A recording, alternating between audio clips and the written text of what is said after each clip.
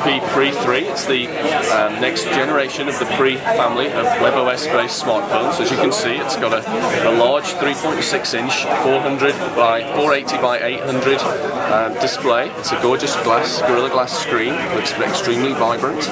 It's a lovely smooth curved shaped device. Fits beautifully in the hand. It's got metallic buttons for volume, headset jack, ringer switch, power, and a 5 megapixel autofocus camera and LED flash. It supports our touchstone charging technology, and it also has a full-size, no-compromise keyboard. It's really designed as a full-on 24/7 business device, but also with personal connectivity as well. It's a really no-compromise, best of both worlds type of device. It's great for email messaging, but as well as great web browsing and video, watching video as well.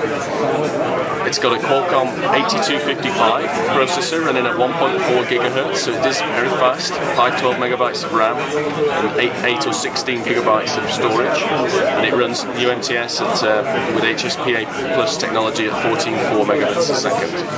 As you can see, it's running the latest webOS operating system, HP webOS. Here's the contacts application. Here's the calendar, email.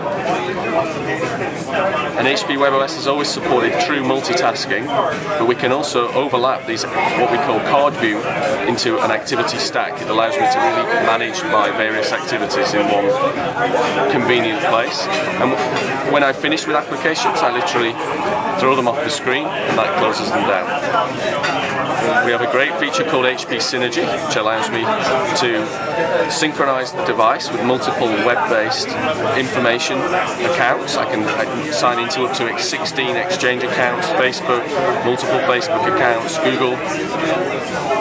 And you can see here I can actually choose which aspects of the service I want to synchronize to the device or not. So I can turn contacts on from Facebook or not. And what that means with all of these background synchronizations here is that, for example, in the contacts application, what appears to be a single list of contacts is actually being synchronized from multiple sources. The number 3 there indicates that data is being pulled in from different data sources but presented in one clear view. I didn't mention this also has the VGA front-facing camera for video conferencing as well.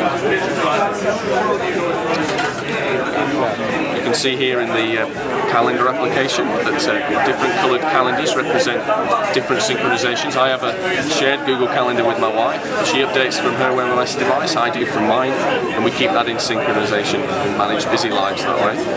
And here we are in email, multiple accounts. If I open or start a draft email, that's actually opened in its own card. I can switch back and still look at my email inbox while composing multiple draft emails, so I can easily switch between them, and then when I finish with them, again I can just throw them away. And then finally we've got the great exhibition mode, which when you put the device down on the touchstone charging dock, the device can operate in different ways. It can show a photo slideshow view, it can show me what's happening during the day with my agenda, or equally if it's on my nightstand it can be a nice day or night view alarm clock as well. Overall we think it's a really no compromise full business device, and you know, we think between the two, the VIA is very much more of perhaps a feature phone user who wants all the power of a smartphone but with more pocketability. This is for someone who wants, you know, the best of both worlds.